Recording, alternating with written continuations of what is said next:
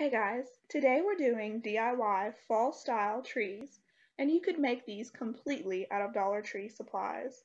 Let's jump into it. I'm going to be making a set of two, but of course you could just make one or however many you'd like.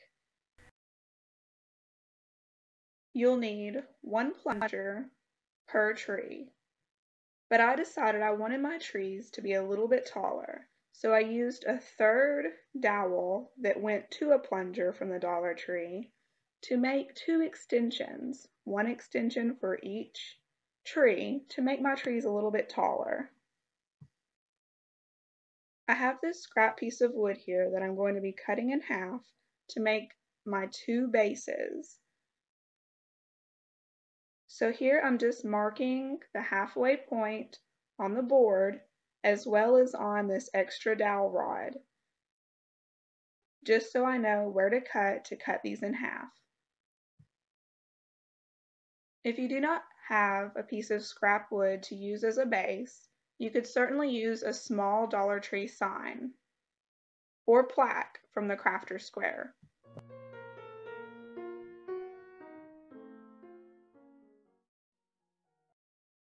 The top of each plunger is rounded, and so I'm going to have to trim off that rounded part so that my extension will fit flush up against the top of my plunger to add the extension. Now, if you're not going to add an extension, you can skip these steps completely.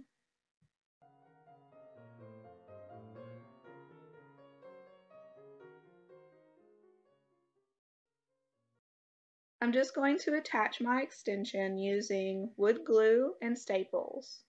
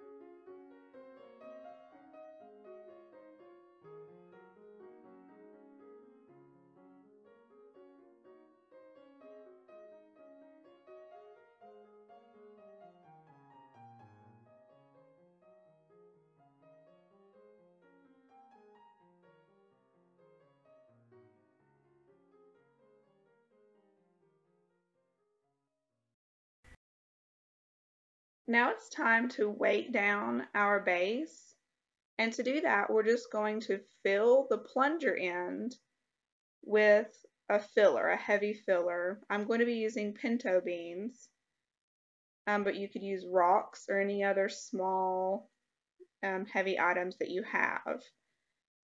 Only half of this bag of pinto beans is going to fit into this plunger bottom. And so these bags of pinto beans are very affordable, less than $1. And so, I mean, it costs about 50 cents to add this filler, to weight it down, to make our base heavier, to keep our tree from tipping over. You'll just use some hot glue to attach your plunger base to your piece of wood to create a sturdy base for our tree. When you pick out your plunger at the Dollar Tree, try to get one that to where the plunger, the rubber part, isn't too warped. And the more perfect it looks, the more stable your tree is going to be, the straighter your tree will be.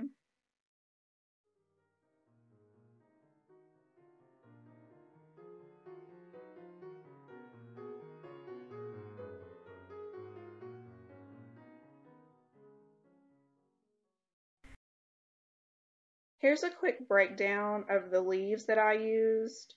Now you could completely use Dollar Tree picks, for this, and I would actually suggest that. I figured out that the Dollar Tree I felt was the better value. Hobby Lobby was having 40% off of their fall florals when I went, and so their floral picks here, these maple leaf picks, were $5 each originally, $4.99, but 40% off that made them $3 each. The Hobby Lobby picks had about 13 leaves on each pick, but the Dollar Tree ones had about 12 leaves per pick, and they also had these little berry clusters, and each of them had like an extra thing on them, either a cluster of berries or a miniature gourd figure or a tiny pumpkin. And so while the leaves were slightly smaller on the Dollar Tree picks and the quality was a little less, I still feel like it's not a big enough difference to warrant a $2 increase on each pick.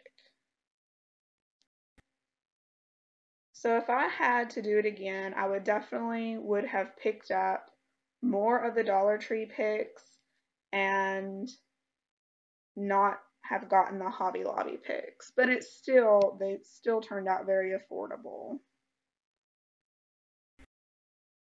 I will talk a little more about cost at the end of the video. I used 4 picks total on each tree, 2 from Dollar Tree and 2 from Hobby Lobby.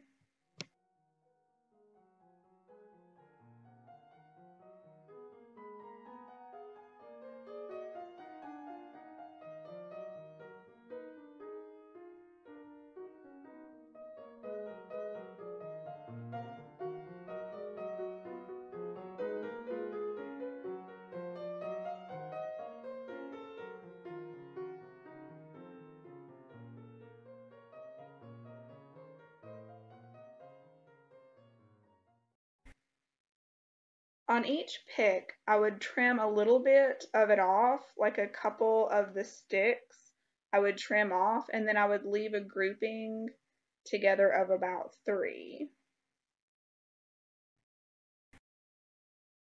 That way, instead of a few clusters of leaves, you have them more spread out, and it just makes for a more full look.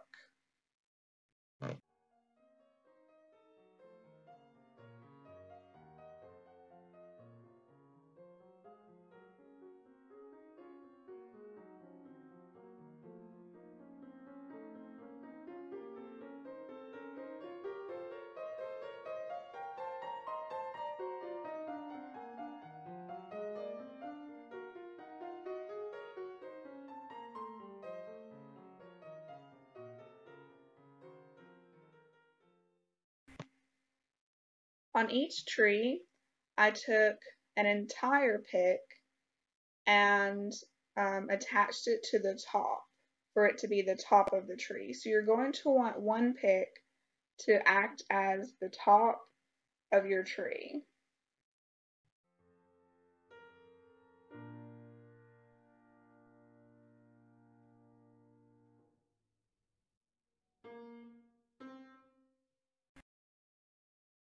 I used hot glue and masking tape to attach each pick to the tree.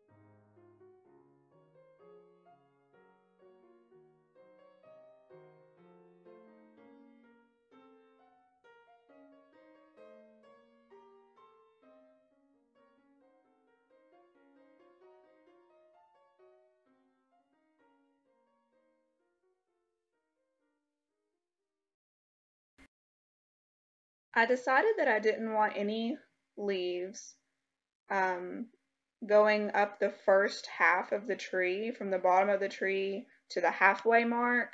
So I made a mark at the halfway mark on my tree trunk so that I would know where to stop and make sure not to put any branches down past that part. This was the first tree that I made, and the second one definitely went faster, and these were actually very easy to make and didn't take much time at all. You're just going to continue around the tree and add in leaves and little branches wherever an area looks empty.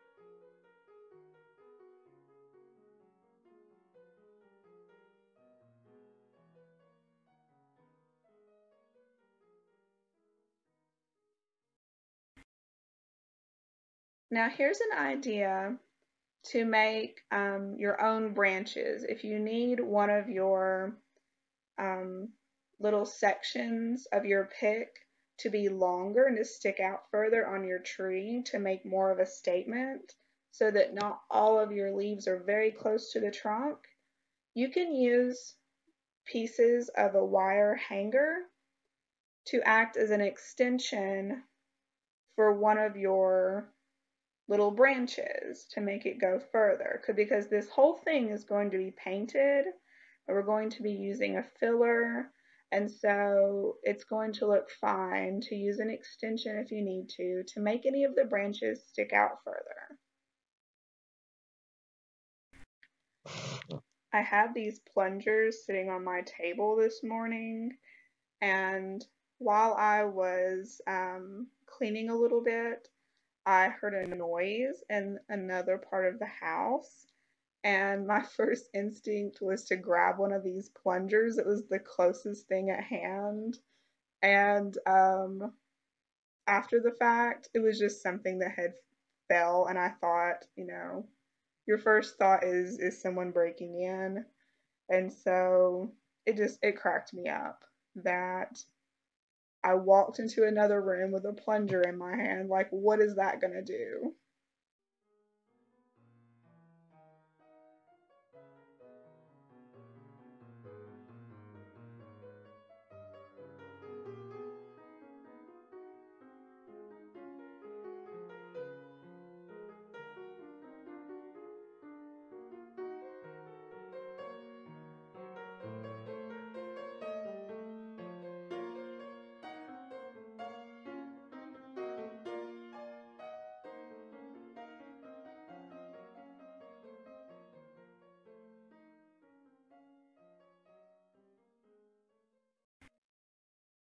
So here you can see I have a yardstick standing up next to the tree, and they're 3 feet long, of course. So this tree is about 4 feet tall.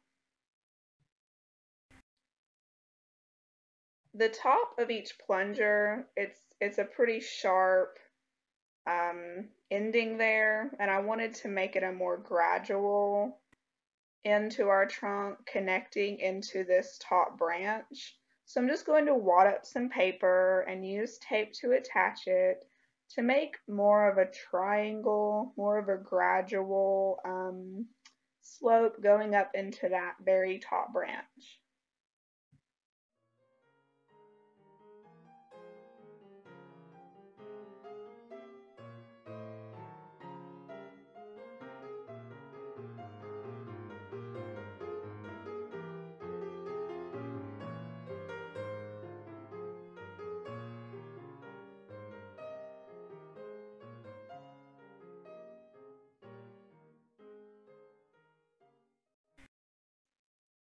Now, before I started this project, I had every intention of doing paper mache over the entire trunk and also onto the branches that I made out of hanger.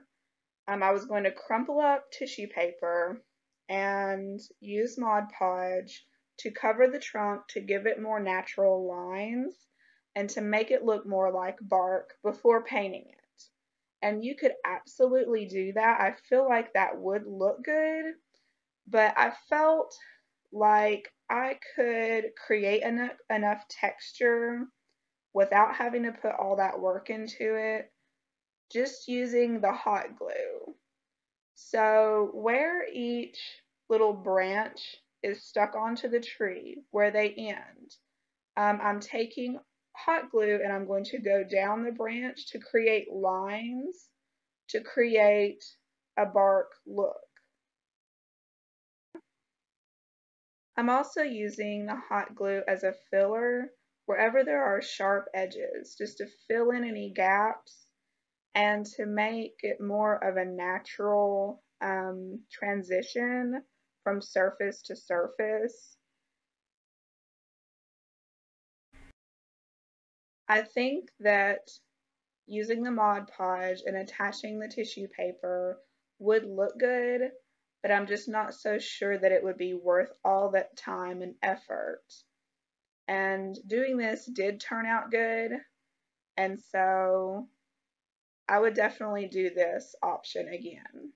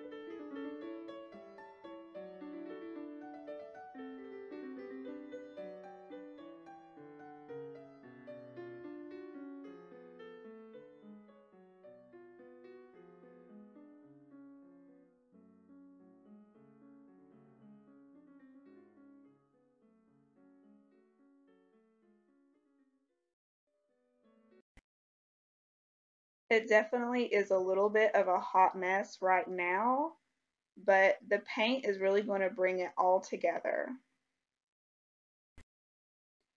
I'm using the Truffle Paint by Waverly chalk paint, and it only took one coat.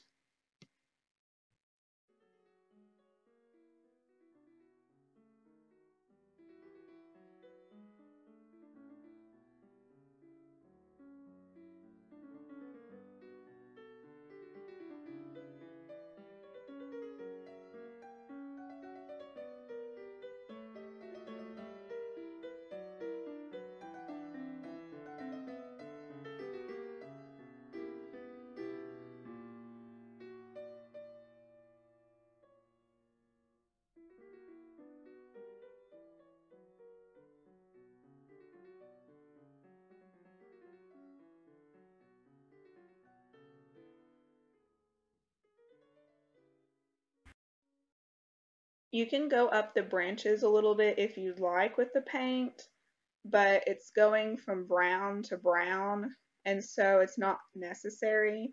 But it is necessary to paint the white branches that are made from the clothes hangers.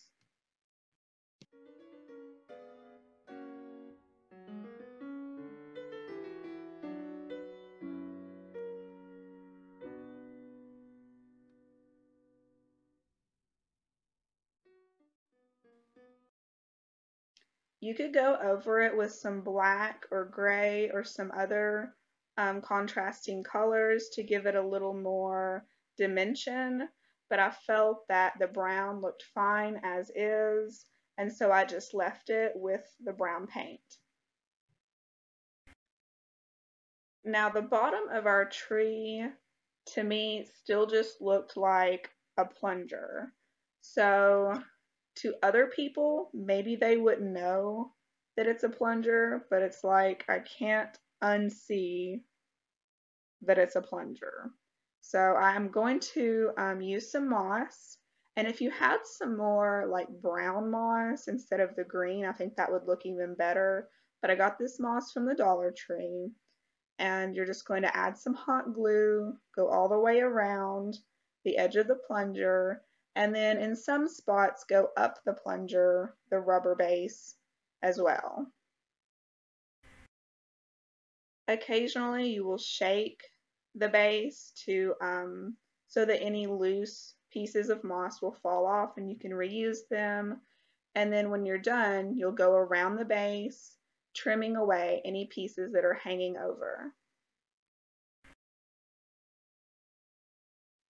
I just love these, and really, I don't feel like they even look like a DIY unless someone just got up very close to them, picked them up, and examined them. Would they suspect that you made them yourselves and that they weren't store-bought?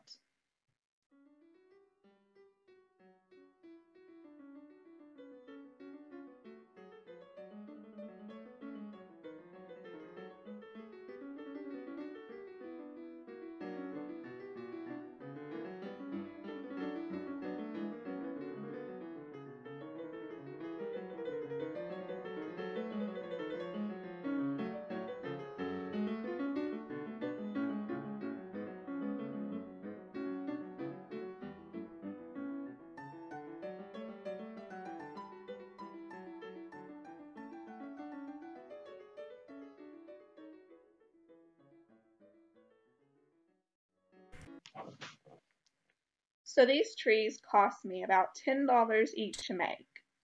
You can find a shorter version of these trees online for about $20 each. The ones I made were about 4 feet tall, and that size will run you about $35 each online. You could make them shorter and solely use Dollar Tree leaves. That would make them cheaper.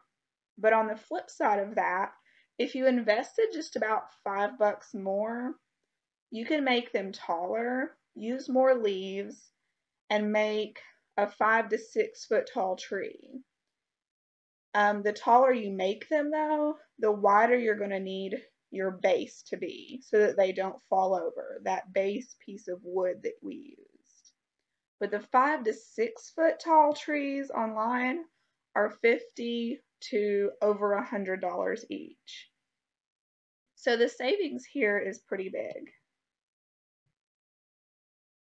Thank you so much for stopping by today. I hope you enjoyed this DIY. And if you do, please hit that thumbs up and subscribe so you don't miss any new content. Hope y'all have a great day.